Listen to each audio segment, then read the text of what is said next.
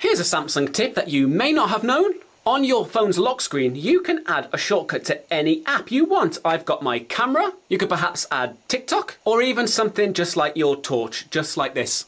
Let me show you how to do it. So how to change this is easy. We're going to long press a lock screen until we get to your password screen. Put your password in, and here we go. These are your icons at the bottom. You can actually change both of these. So if you want to have two different ones, go for it. Easy, Will's your oyster. But what we're going to do, just knock my light over, but we're going to choose this icon here, which is my torch. And as you can see, we select that, and it brings up all of our apps that we can choose from. Really simple. Like I say, I like to keep it simple with my camera. Where is that? Is that there?